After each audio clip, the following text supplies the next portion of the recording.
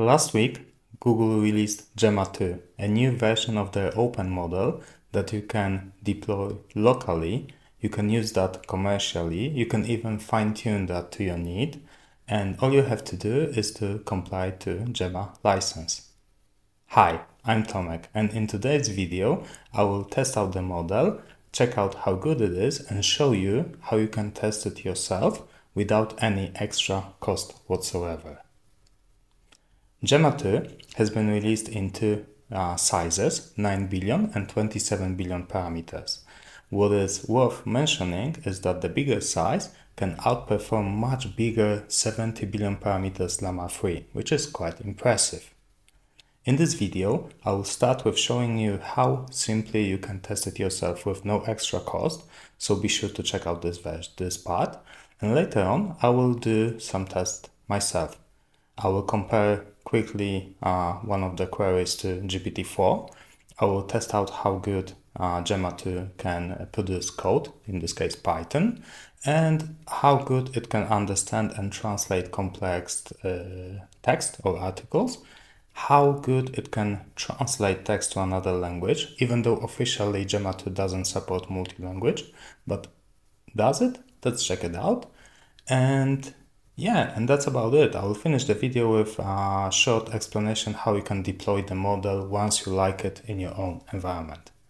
Be sure to check out the description for detailed timestamps if you want to see only part of the video. As you know, Google added quite cool feature to Google AI Studio.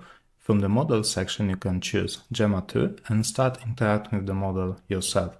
You don't need to deploy that, you can just check how good it is by yourself. All you have to do is to log into aistudio.google.com. But what if I don't have an account, you ask? That's quite simple. I will show it to you from the incognito window. All you have to do from the perspective of the new user is navigate to aistudio.google.com, click sign in to the Google AI Studio, use any valid Google account, for example your Gmail account, log in with your credentials.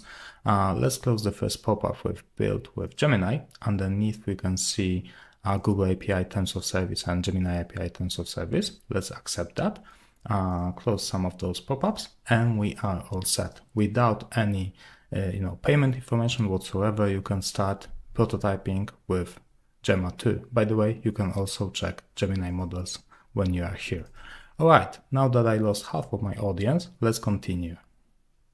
Gemma 2 proves to be quite awesome, and I don't want to talk about some fixed benchmarks. Let's navigate to Large Model System Organization and let's go to Chatbot Arena.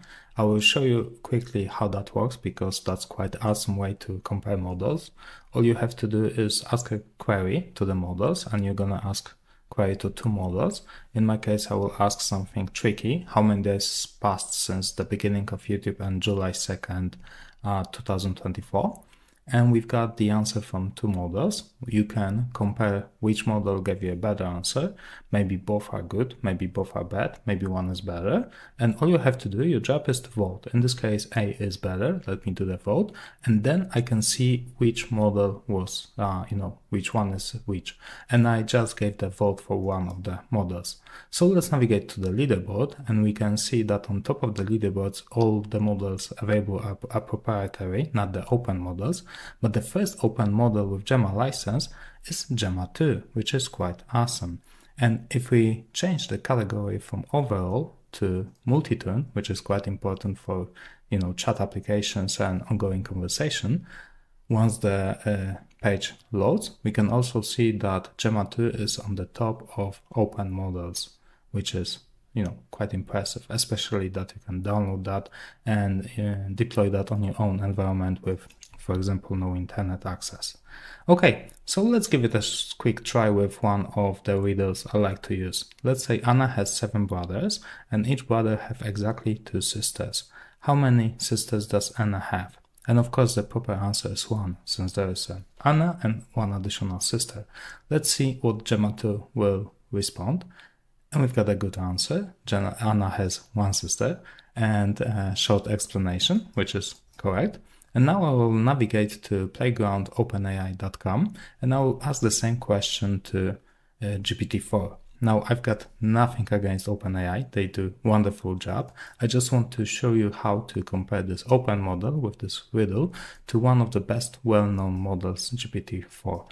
I'll ask exactly the same question, and we are getting the wrong answer. Even if we clarify that Anna is a girl, just to make 100% sure model understands that, the answer is still wrong. Now, that's pretty impressive that the open model, Gemma 2, that you can download and deploy it yourself, or even fine-tune that if you need to, can answer that riddle better than GPT-4.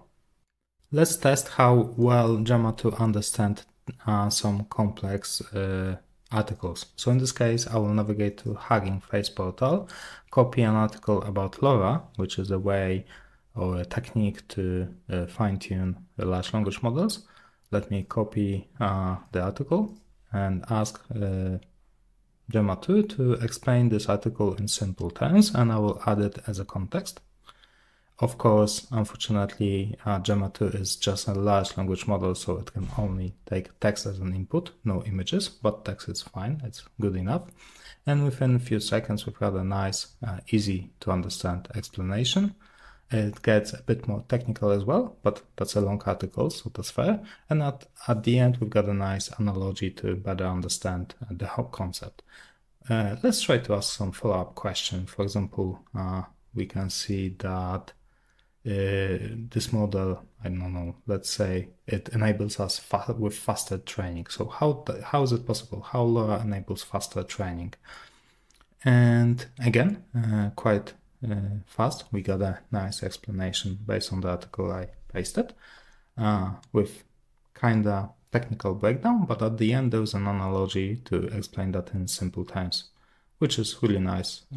Really nice job, Gemma. All right, let's continue. Gemma 2 is a universal large language model that can be fine-tuned for any specific task.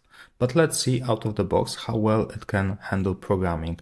I will ask it to create a snake game in Python with some custom message when I lose, just to make sure it's not very out of the box. And as you can see, the code is being generated quite fast. However, for the full message, we have to wait a little bit. In this case, it's 46 seconds.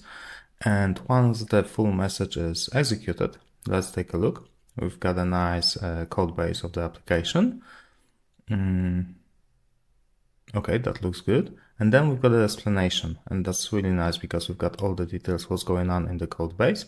And even at the end, there's an instruction how to run it. So we have to save it to a file, install Pygame, that's the library being used, and just run the application. So let's do it just that. I will copy the code base and save it to snake.py. I already have Pygame installed in my environment, so I can skip that step. And all I have to do is to run the application with Python. So Python with snake.py. And yeah, perfect. We've got our application ready. And as you can see, it's actually functioning quite well. I increased the speed of the video a little bit, so you can see me playing for a shorter period of time. And let's see what will happen if I kill myself. I've got my custom message, oh, you have lost. Perfect. There seems to be some issue with closing the application, but that's alright for now, right? I'm pretty sure that that's a quick fix. Let's check how well Gemma understands the code that it was produced. So let's ask what we have to do to change the color of the snake from green to yellow, for instance. And then given output, it's quite nice because we've got only part of the code we have to modify, and also the explanation and information we have to define what yellow is. So let's check it in the code base if that makes sense, if there is a function called drawSnake with that particular line. And as we can see on the line 35, it is indeed, there is an green being specified. We can swap it to yellow, make sure that yellow is defined, and we are home. Now, I would say that's a pass. That's a really nice job with Gemma as a universal, not specifically programming language model.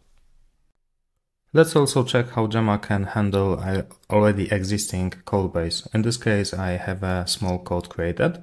It's a working code, but poorly formatted. So I'll ask it to refactor that with some changes like add docstrings, make the naming convention a bit more meaningful, perhaps make sure it's a PEP8 compliant, since that's a Python code, but don't change the logic, right? I just want to format it better, but don't change the logic that I came up with. So pasting the code as well, and there we go. It seems very promising. We've got a better naming convention, better names being used. We've got doc strings, and yeah, and my logic seems to be preserved. And we've got even information what has been changed and the explanation of the code. Now, looking at the code base, yeah, I would say that's a really nice job. If I would to work with that code, I would be much more happy than the original one. So that's a pass as well. And for the final test of today, let me ask Gemma to compose an email to my boss asking about the raise, giving some free creative reason for that. And as a plot twist, I will ask it to do it in Polish.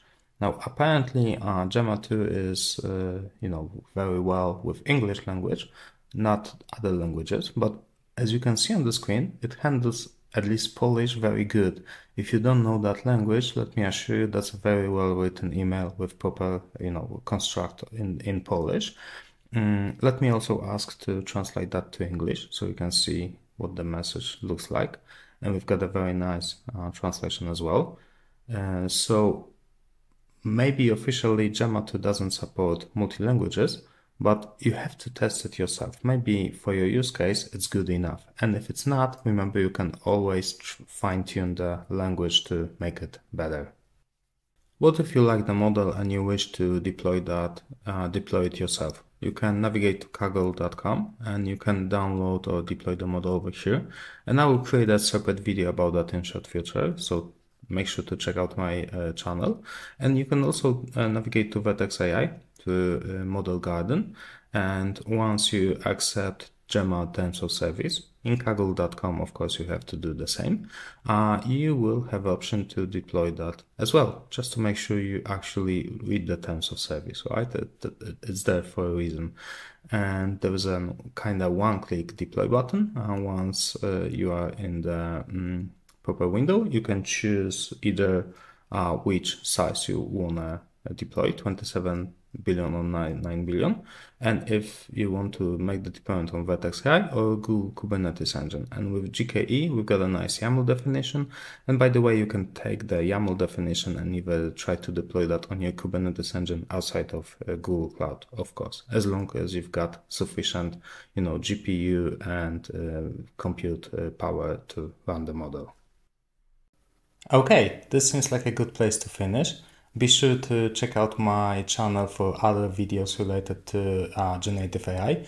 I will also create in the future more videos about Gemma 2, maybe something about fine-tuning, deploying that in your own environment, and even trying to deploy that for the environment with no internet access.